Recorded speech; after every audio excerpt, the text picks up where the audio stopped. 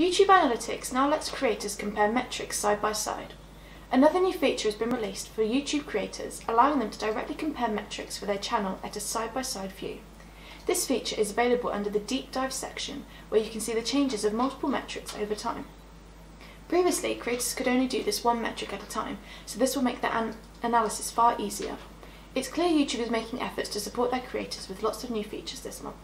Don't forget to get these updates straight to your inbox. Subscribe using the link in the description.